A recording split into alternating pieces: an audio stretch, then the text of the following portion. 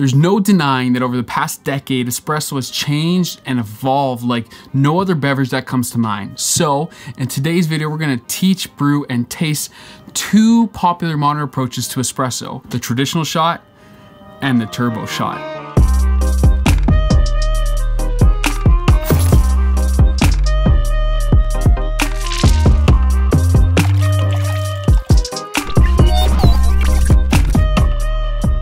Welcome back, friend Kyle here, and wherever you're watching this video from, I hope you're doing well today. Thank you for clicking on this. Let's dive into this. Now, espresso has an exciting and vibrant community of coffee lovers continually experimenting to create the best cup of coffee possible. Many of you subscribe to this channel. But modern espresso has shown great amelioration with recipes and methodology thought to be downright sinful in the past. Things like quick brew times and coarse grind settings would be laughed at just a few years ago. But today, breaking those rules results in often espresso that not only tastes more vibrant, highlighting some of the best attributes of a coffee, but also espresso with higher extraction yields. Now, by most standards, a traditional espresso would be one where the coffee is ground finely enough to resist water flow, enough to create resistance for 9 bars of pressure. Now, the reasoning for 9 bars is one with history relating to the belief pressure from older lever machines, as well as the belief that you tend to see peak flow around 9 bars. Now, a conversation for a whole nother video. So this forces the water through the coffee puck to create the gooey texture shot of espresso that many know and love. Today in the cafe, this is often brewed within 25 to 30 seconds at around a 1:2 ratio. That is 1 part dry coffee to about 2 parts espresso yield. So 18 grams of coffee in would equal about 36 grams of espresso out, traditionally. So let's dive right into this. And while I grind up some coffee to brew for this espresso, let me tell you quickly about my favorite specialty coffee read, Standart magazine. Now, regardless of if you're a regular to the channel, you support this channel, or if this is the first time you click on one of my videos, I need you to know how much I love Standart magazine. This is an incredible specialty coffee resource, a magazine that comes out quarterly and ships around the world. It comes with coffee every single issue from a roaster that truly, most of them I normally can't get here in Canada. And right now I'm reading an amazing article called Make Coffee Black Again, featuring one of my favorite people in coffee, Bartholomew Jones.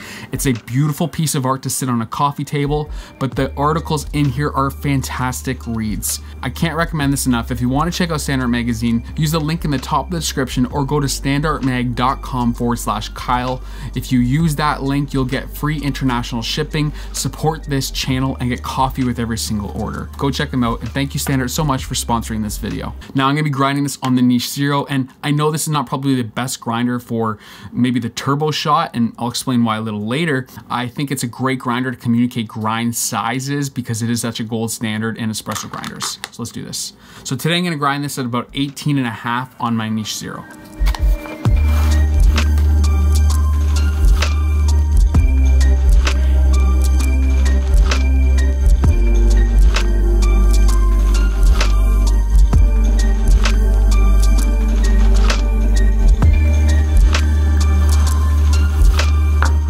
So when it comes to traditional espresso, this is familiar for most people. If you've been in a cafe setting, especially a specialty coffee cafe, this is likely what they're gonna be serving. Something very similar, something with a 1:2 ratio, something with a gooey texture, something that is good with milk, it's good with black, it's good in Americanos. It's something that is more versatile, especially in a cafe setting. So when it comes to striving for the best shot possible, we've traditionally chased the idea to grind as fine as possible before experiencing astringency. We do this to expose as much surface area of the coffee particle as possible to raise extraction yield, often producing a more delicious cup of espresso. Over time, we've come to realize that the finer we grind our espresso, the harder it is for coffee to flow evenly through that coffee. It will have a greater resistance to the water, and in exchange, that water will find the path of least resistance, creating channels in that coffee puck. This is not a good thing, and that creates uneven extraction where certain parts of the coffee puck are extracted more than others, which creates unextracted coffee, or under-extracted coffee, that is. So grinding finer can actually often result in lower extraction yields. Pretty interesting. Now, one way we're more recently combating this in traditional espresso is extending contact time to introduce longer pre-infusions at low pressure to assist in even extraction. Profiles like the Brewing Espresso by Scott Rowsell uses 30 seconds of no flow to allow the puck to saturate and distribute that water. Or profiles like the Londinium or even the Slayer shot use long, low flow to slowly even and saturate the cake. Now, if you're not sure what those mean, I have a full video that covers all of these things. You can click right up here to watch watch that video. So then we need to talk about the turbo shot. So unlike the traditional shot, the turbo is way faster and a shot using slightly coarser grinds with a lower dose of 15 to 17 grams of coffee and a slightly lower pressure at around 6 bars. Often brewed at a 1:3 ratio in around 15 seconds, almost half the time of a traditional shot. So for me, I'm using the niche, and in this coffee, I'm grinding about 3 to 5 notches coarser than typical for my traditional espresso. Now I've dialed this in and I'm pulling 17 grams in, 51 out in roughly 18 seconds. Now traditionally, we would say that would result in sour and unpleasant coffee. But the turbo shot, it's not under extracted. That shot I pulled was not sour like you'd expect. In fact, they're incredibly delicious. They're vibrant. If you're like me and you drink a lot of straight black espresso, they're a personal favorite of mine. Now, one thing you're gonna notice right away about the turbo shot is that it's still very much espresso, as you would expect, but you're gonna have a lot less texture, a lot less mouthfeel than you would have on a traditional espresso shot.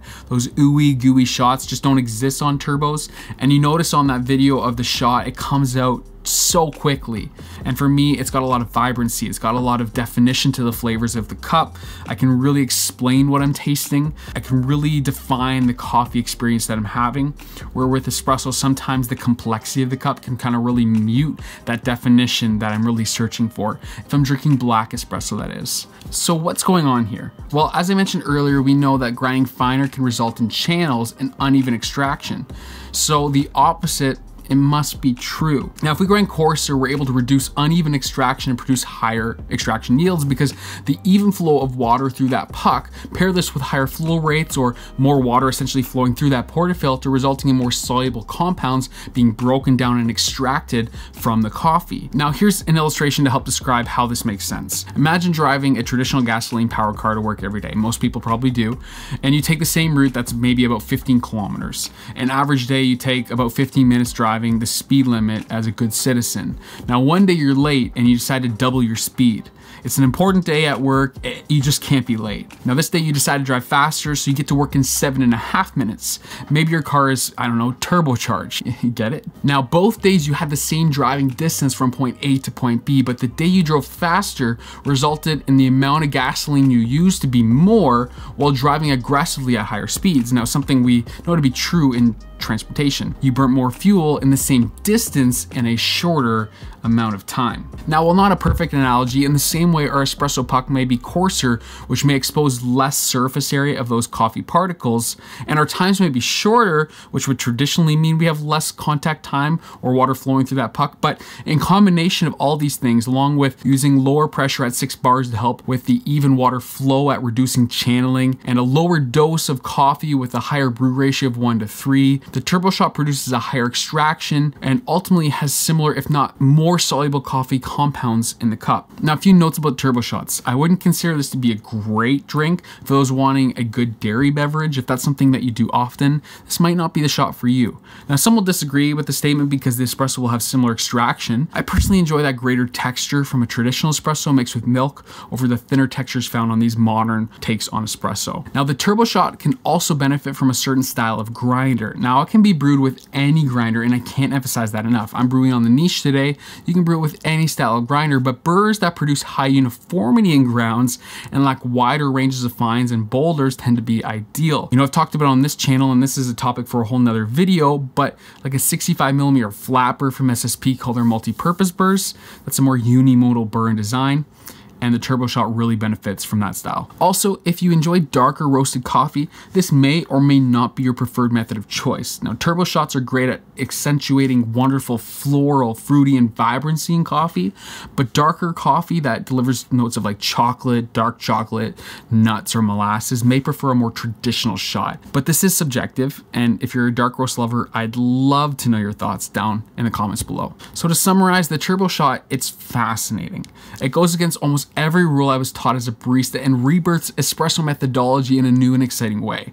But I wouldn't say it's better, and honestly, neither should you. In fact, I've seen a rise in espresso lovers forcing the idea that modern espresso is king, and those getting into the hobby need unimodal burrs and lack of complexity or texture to brew good espresso, or that tastes better, and I respectfully disagree. Traditional espresso shots often have a great texture and complexity that is just hard to come by on the turbo. Depending on what you're expecting from espresso and what you prefer, you may not even enjoy the turbo shot. But if you can get past that lack of texture and enjoy nuances, delicacy, and transparency of flavors on the turbo, I think you'll find it enjoyable and quite possibly preferable, especially if you're a filter coffee lover. At the very least, I'd encourage you to try it. And while you're at it, read the papers on the turbo, as they're wonderfully researched and written by Dr. Hendon and Michael Camara, and I'll link those down below. Thank you guys so much for your research. Now, if you made it this far in the video, you're my favorite, and I want you to let me know in the comments down below, writing, "My coffee is turbocharged." Also, if you could do me a huge favor, click that thumbs up on the way out. If you enjoyed the video, that stuff truly makes a difference and can really help this channel grow. Subscribe and turn on notifications so you don't miss the next video. Join the Discord or Patreon to talk more about turbo shots. All that stuff is linked down below. See you guys all in the next video. Peace.